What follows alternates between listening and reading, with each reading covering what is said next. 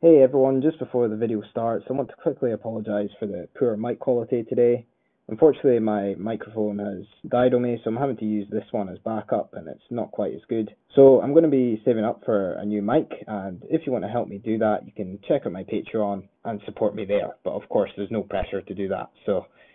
But any donations, of course, would be very much appreciated. But I'll let you guys get on with the video. So sorry again for the poor mic quality. I hope you enjoy the video nonetheless. Take care.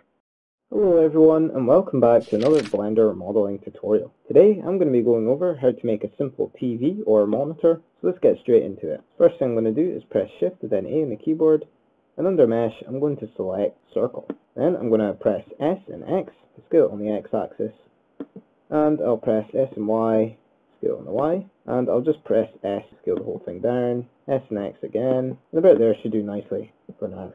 Now I'm going to press Tab and enter Edit Mode, and I'm going to press A on the keyboard to select everything. If you don't see these little dots, it's because you're not in vertices select mode, so to switch to that, just press 1 on the keyboard, or click this button here. And then all I'm going to do is press E and then Z, and I can extrude this up like this. I'll bring it to around there, should do nicely. Then I'm going to press E again, and then I'm going to press S, and then Shift Z, so I'm scaling only on the X and Y axis. And I'll bring that in like that.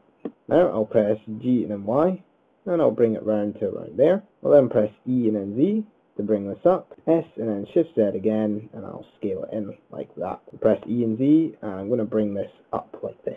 To around there should do nicely. Now with all those vertices selected, I'll click on Face, and I'll select Grid Fill. And that should join those up nicely. I'll take it down to 6. Now that looks a little bit more even. Press Tab and I'll enter Object Mode. Then I'm going to right click and Shade Smooth. And make sure if you haven't already to save it, so just press Ctrl and then S. And you can choose a place to save it.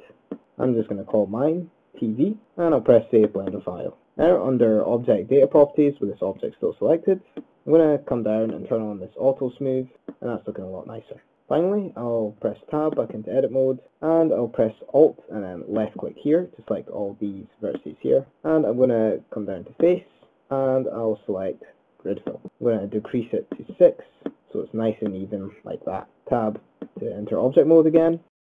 Still in Edit Mode here, I'm going to select this very top vertex here, right in the center. I'll press Shift S and press Cursor to select it. Then I'll press Tab back into Object Mode, and I'll press Shift A, Mesh Cube. I'll then press GZ1, and now that will bring that up exactly to that cursor. Then I'm going to press S and then Y to scale it on the Y axis, and I'm just going to try and morph this into position. This is going to be the very back of the TV, so I'll press S and Y again, and I'll press G and Y, kind of move that into position there. Press Tab and then enter Edit Mode, and I'll press A to select everything. I'll press 3 on the keyboard to enter Face Select Mode. I'll select this face, and I'll press G and then Y, bring that in a wee bit. I'll do the same here. I'll select this back face, press G and then Y, bring that in a wee bit. Select this front face again, and I'm just going to go ahead. I'll press A to select everything, and now I'll press S and then X, and I'll scale on the X axis, probably to around there, should do nicely. Then I'll select this front face here, and I'll press S and then X, and I'll scale that out like this. And now I'm going to map out roughly how wide I want my TV to be. I think that's going to be a little too wide, so I'll press S and X, bring that down, and I'll press S and Z, and now I'll bring it up here on the Z axis, and I'll maybe make it a bit wider. So press S and X, and I'll also press S and X here as well. Now I'll select this front face here, and I'll press E, and then Y, scale it out on the, or to extrude it out on the Y axis, and I don't want to give it too much thickness, I'll maybe give it around that. That should do nicely. I'll then press I to inset, and I'll bring it round to around there, and I'll press E and then Y, and I'll bring it in a wee bit to there. And now we have our screen. Yeah, that's as modelled a super simple TV. Now I'm going to go ahead and add some very quick materials. So I'll come up here to the top left hand corner, and I'm going to drag this out here by pressing left click, and I'm going to change this to Shader Editor. Press N on the keyboard to get rid of that menu. I'm going to go ahead and come down here and press plus new. It's going to be a reflective plastic, so what I'm going to do is maybe turn my roughness down to around 0.2, and I'll change my base color to a much darker color. I'm going to make sure I'm in a view where I can actually see what I'm working with, So I'll switch this view here, and now you can kind of see the material that we've got. So that's looking pretty good. I can also change the specular value to around maybe 0.3, and I'm going to go ahead and left click this one here, and then shift left click this object, Control L, and press link materials. Now both of them will have this material. Now for the screen, I'm going to come back to my material properties here, and I'm going to click this plus icon here. And I'll click plus new, then I'll press tab into edit mode with the screen selected, still in face select mode, which is free on the keyboard. Select this front face here, which is our screen. Click on this material 1 and press assign. I'm going to call this material glass just for organization, and I'll call this main material. Then for my glass, I'm going to change my transmission value to 1, press tab into object mode, and I'll change my roughness value down to 0. Then I'm going to change to render preview like this, press shift A, come down to light, and I'll choose sun. Just get a basic light source in, press R and then X to rotate on the X axis.